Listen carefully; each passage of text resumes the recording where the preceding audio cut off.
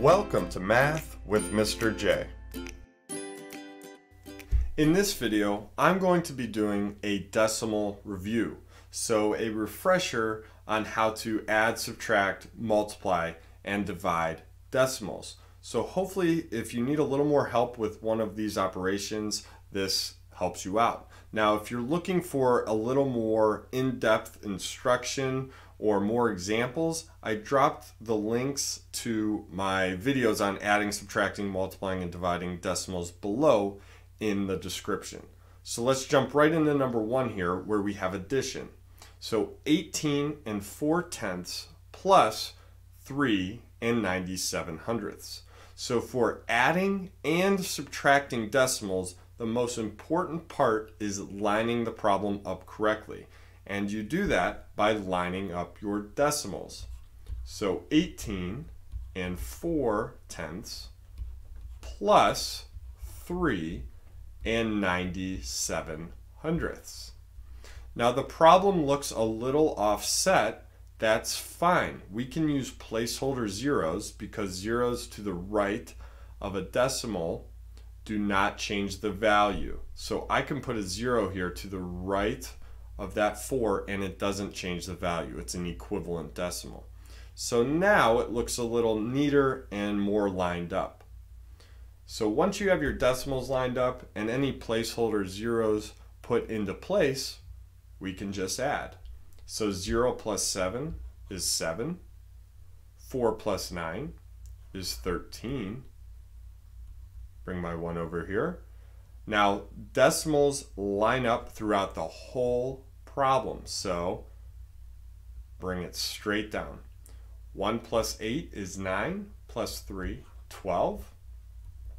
1 plus 1 is 2. So our answer is 22 37 hundredths. Now let's take a look at our original problem. With decimals, it's good to always see if your answer makes sense, and we can use estimation. So this number, 18 4/10, is around 18. And the second number, 3 97 hundredths, if we were to round that to the nearest whole, it would be around 4. So 22 is a good estimate. So our answer, 22 37 hundredths, is a reasonable answer. If you put the decimal in the wrong place or forgot the decimal, it should tell you that something went wrong because that answer doesn't make sense. So let's take a look at number 2. Again, adding and subtracting, the most important thing, line your decimals up. So here we have 34 6/10 minus 4 864 thousandths. Now that problem looks even more offset than the first one. That's okay because we lined our decimals up, the most important part. And when you line your decimals up, it lines all of your places up. So now we need a couple of placeholder zeros. Now we're all lined up and we have our placeholder zeros. I cannot do 0 minus 4. I need to borrow. So I can't borrow from this 0, so I need to borrow from the 6. It's now a 5. This 0 turns to a 10, but I need to bring the 1 over all the way to the right, so it's going to be a 9, and then the 0 to the far right is now a 10. So 10 minus 4 is 6. 9 minus 6 is 3. I cannot do 5 minus 8, so I need to borrow from the 4, which now becomes a 3. So I get 15 minus 8, which is 7. Bring my decimal straight down. I need to borrow again from the 3, which is now a 2.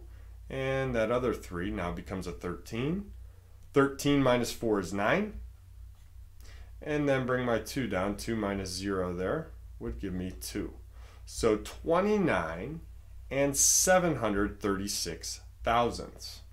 So let's estimate here. Let's do an estimation.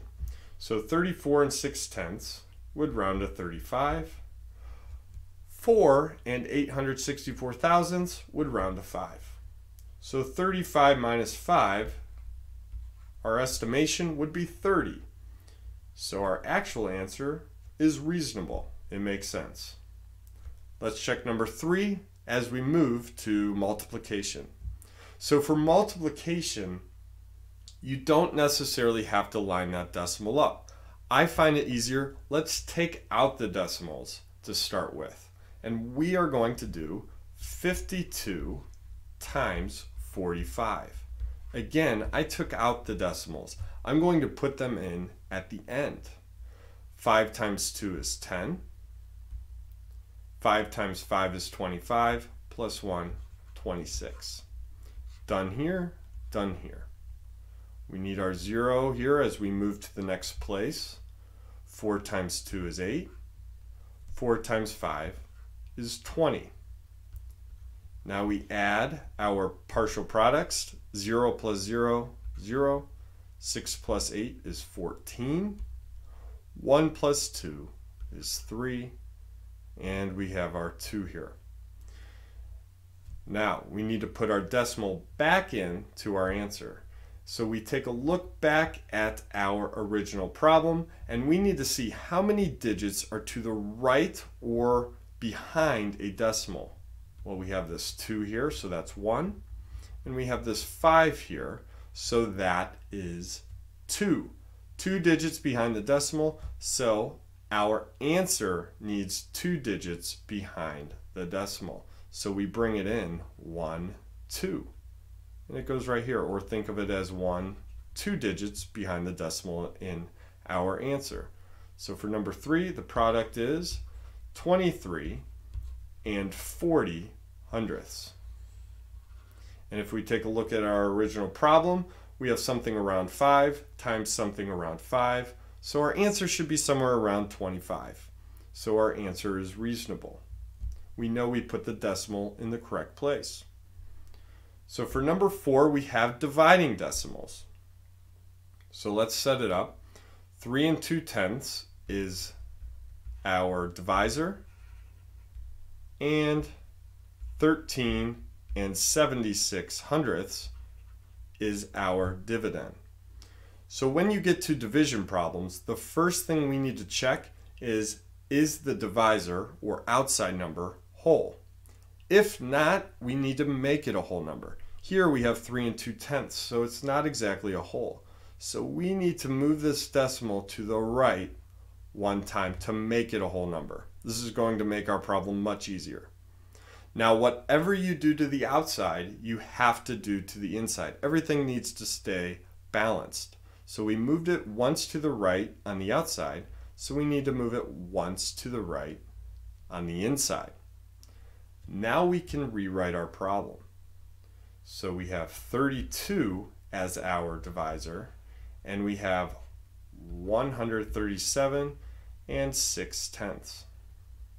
Now that the divisor is whole, we bring this decimal straight up. That's where it's going to be placed in the answer. So if you have a whole number on the outside right off the bat, you can bring that decimal straight up right away. But here, in this case, we did not. So now we can go through our long division steps. Can we do 1 divided by 32? No. Can we do 13 divided by 13 divided by 32? No. So we need to do 137 divided by 32. And 32 can be pulled out of 137 4 times. That gets us to 128. So we'll subtract. We get 9. Bring down this 6. So now we have 96 divided by 32, which happens to give us 3. We can pull 3 whole 32s out of 96, and 96 and 32 are compatible, so we hit it without any remainder. So 3 32s out of 96, 3 times 32, like we said, hits 96 exactly. Our answer is 4 3/10. So if we take a look at our original problem, we have something around 14 here divided by 3. So 14 and 3 aren't necessarily perfectly compatible, but we can think, how many whole threes can we pull out of 14? Well, 4 whole threes, that gets us to 12s, and then we'll have a little left over. So this answer makes sense, right? Because we pulled 4 whole 3 2/10 out of 13 76 hundredths with a little left over. So this answer is reasonable. Say, for example, you forgot to put the decimal and you got an answer of 43. You can look back at the original problem and think, well, that answer doesn't really make sense. It's not reasonable. Maybe I did something incorrectly, and you can figure out where you need to put the decimal. So there's the quick refresher / decimal review. Hopefully that helped. Thanks so much for watching. Until next time, peace.